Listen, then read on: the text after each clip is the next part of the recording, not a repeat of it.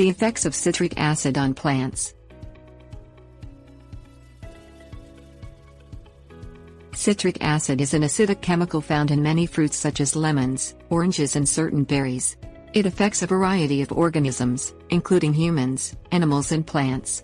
Its naturally corrosive properties make it detrimental to various plants in large doses. Basics.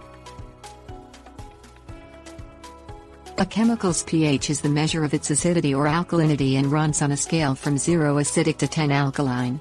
Citric acid is below 4.0, meaning that it is acidic and potentially corrosive.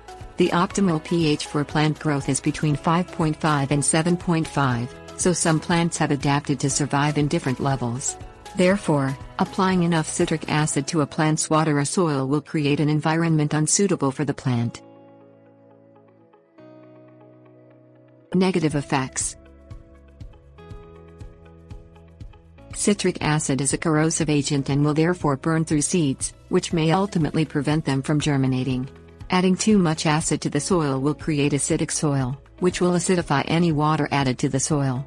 The acid may burn the plant's root system when it is absorbed, leading to inefficient nutrient absorption and eventual death. Positive effects. Not all effects of citric acid are negative, and it may even be beneficial in low doses.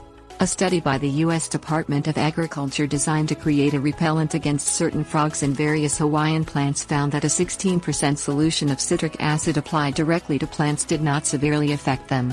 There were some cases of discoloration, but the plants were otherwise still healthy even after the acid was applied, indicating that citric acid could be used as a repellent.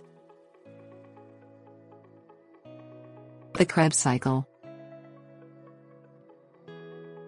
The Krebs cycle, or citric acid cycle, is used by plants to convert various citric acids into phosphates, which serve as a source of energy for the cell. The cycle relies on a delicate supply of citric acid, which it converts to citrate. Too much citric acid in the water of a plant may interrupt this cycle or lead to excess phosphates.